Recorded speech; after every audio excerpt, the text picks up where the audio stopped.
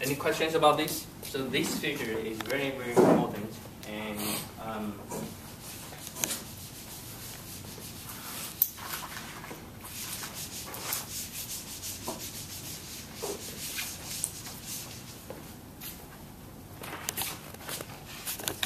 so here again, let us revisit the equations of the object.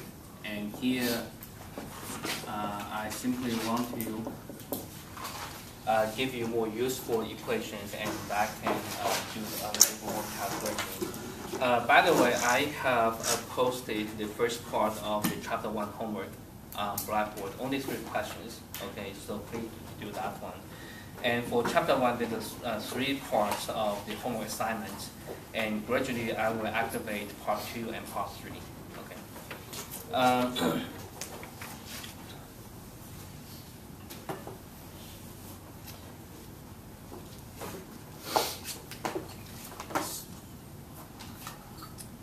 Earlier,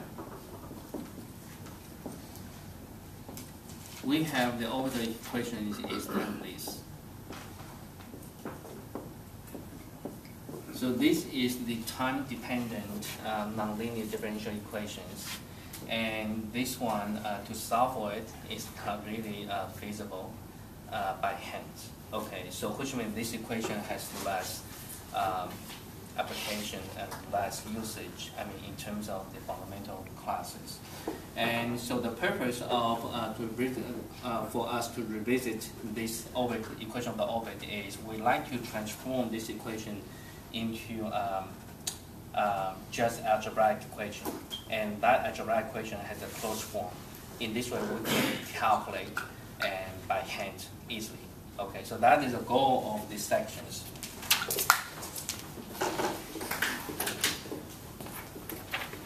So from here, so that's the goal, is to derive this R equal to P. I'm going to explain in details E cosine mu. Okay, so we want to develop this kind of algebraic equation, this equation of the orbit. And I'm going to explain each of the terms in detail. I'm going to explain how this equation be derived. And this equation will be used a lot from chapter 1, chapter 2, 3, 4, and so that is the centers of our exercise. So here to do that one, we remember one equation for that is eccentricity.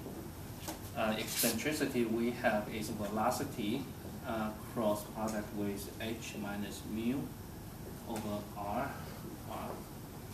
So that is the eccentricity definition for the eccentricity vectors. So we simply take the inner product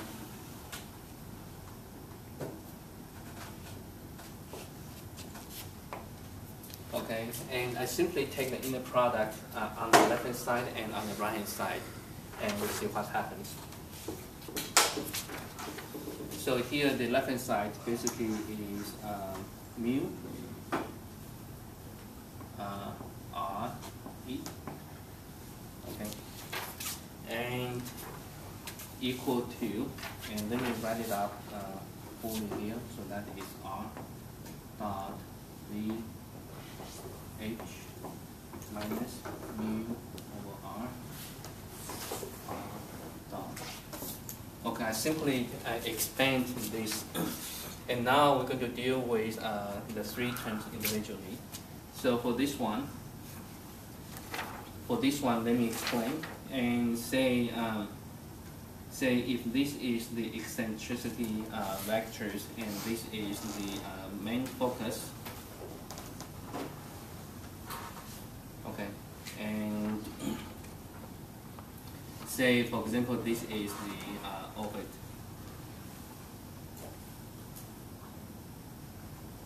This is the orbit, and these eccentricity vectors. So say at the moment the object is here, so this is our vector R. Okay, and if you remember, we earlier I mentioned to you we have the eccentricity pointing to the perifocus, the pericenters or perifocus, perifocus is this one. So say if we have electric object and occupied focus, which means the center of the Earth. Say for example, we take the satellite for example. This is the center of the Earth, and so this is a perigee or periapsis. Basically, that is the closest location to the center of the Earth. So here we define, we align our E is to here. Actually, the E can be proved to align to that direction here. Okay, so here we always is, again, you remember this is the perigee or periapsis, which means that the point closest to the center of the Earth in that orbit there. Okay, so we take this as a reference point, and then we're going to measure the angle from where it's passed through. And this angle is defined by nu. Sorry, the nu is a symbol used by our textbook. Okay, so I will try to make that very clear and in writing to distinguish the nu from V. Okay, or otherwise, if you wish, you can use theta. But again, in our textbook, it uses this symbol nu. Okay, and nu is called the true anomaly.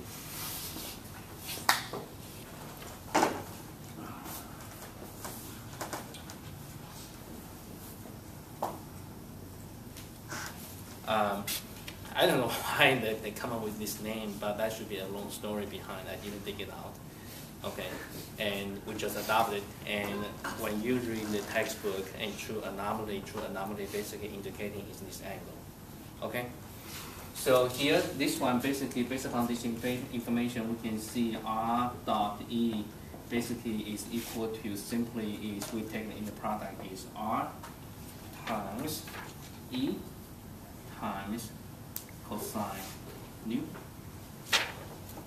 Okay, so simply we take this information, two vectors, and then have an angle between the two vectors. Simply we can put it this way. Okay. Okay, now we do this one.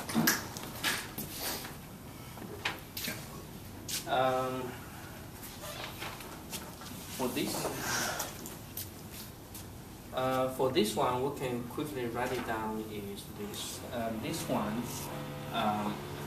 Okay, we can utilize this equation. So A dot B cross C, and that one we can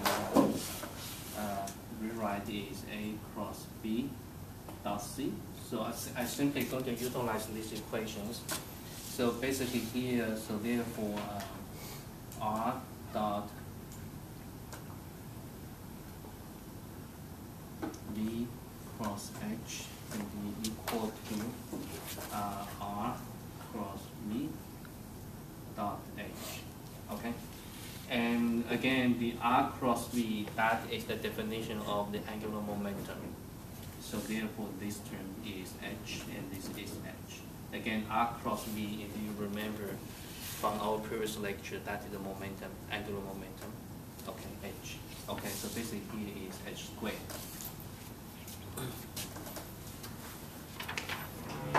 And this term pretty straightforward. That is equal to mu over R, and R dot R equal to R squared. So basically that is equal to mu R. Okay. So right now with those things in mind, then we can rewrite this equation quickly.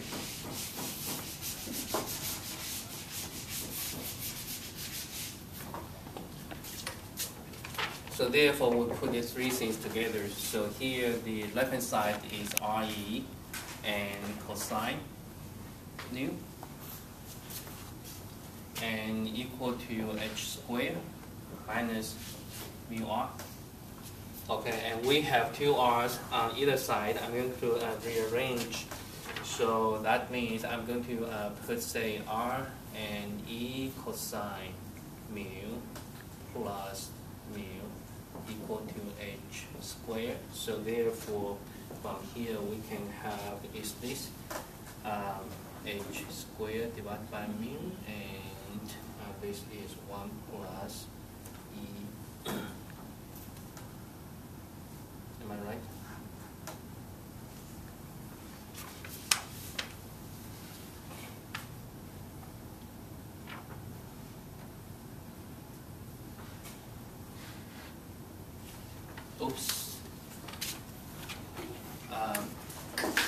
again, I have a typo here. On the left-hand side, I forgot to copy the mu here. So here, sorry, the mu should also appear here, right? So that will be, mu will be go to here. Okay. So we have this one. So now we have this one, then we simply defined h squared over mu. We defined it, this is the definition, it divided by p, a constant, because the h, the magnitude of the angular momentum is constant, and mu is the gravitational constant, so the whole thing is a constant. This one is defined as the name of p is called the parameters. I know the parameter is a very generic term, but again, in our textbook, actually in many other selectional dynamics of the textbook, p simply is named the parameters, okay? And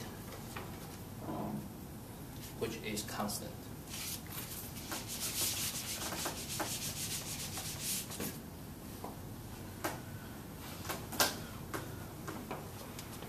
And E is the eccentricity.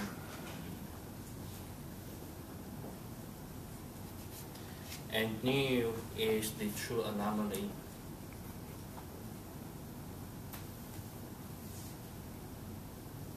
Anomaly, A-M-O-M-A.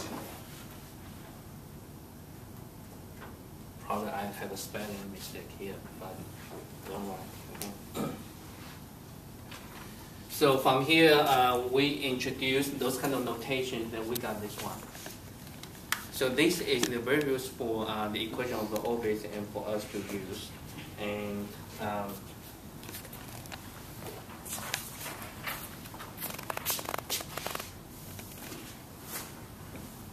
so that is the for this one, and gradually we will have a bit more exercise about these equations.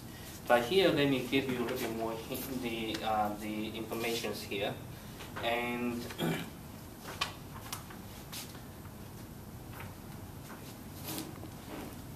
I think what's the best way I can do this one.